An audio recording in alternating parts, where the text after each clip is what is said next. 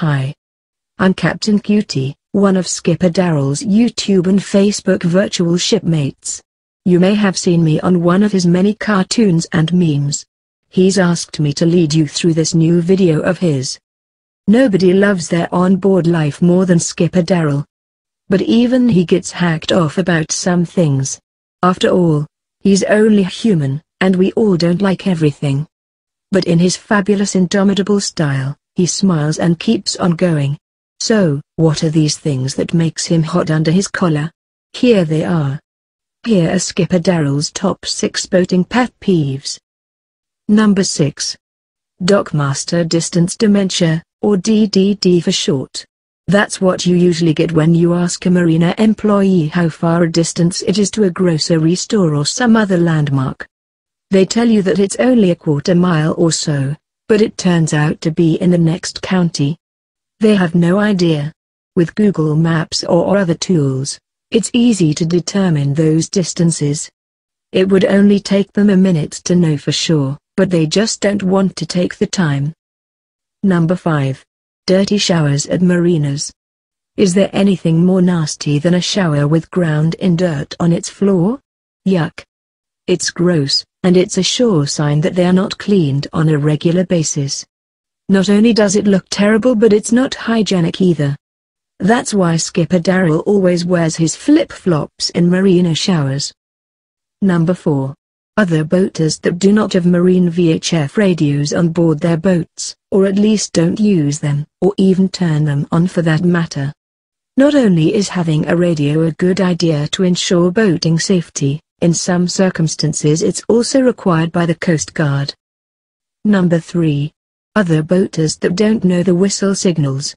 This goes along with number 4. If a boater doesn't have a radio, they should at least know how to signal their intentions using a boat's horn, a whistle, a compressed air horn, or some other sound-making device. It's not hard at all. Number 2. Other boaters that have no idea what the rules of the road are. This makes Skipper Darrell, and a lot of other skippers, mad as anything else that happens on the water. It's very dangerous.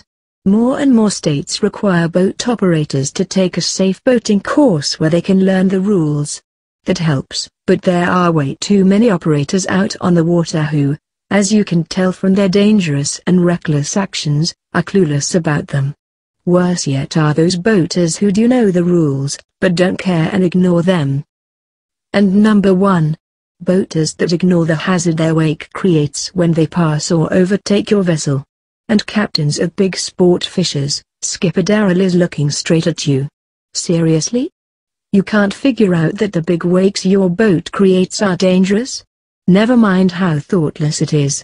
Skipper Darrell, as well as most captains, have personal experience with the results of these reckless and overtly stupid actions. Get it together, sport fishers.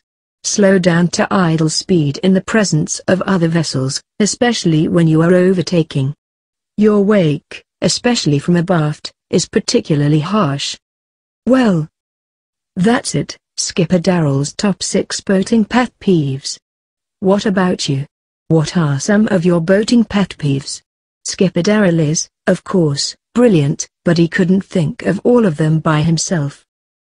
Don't forget to like this video, comment, and share it with everyone you know. And don't forget to connect with him on Facebook, YouTube, and his onboard life blog. And for those of you who want to see more of me, my cartoon memes will start showing up on Darrell's Facebook timeline in a couple of days. Enjoy. Thanks again.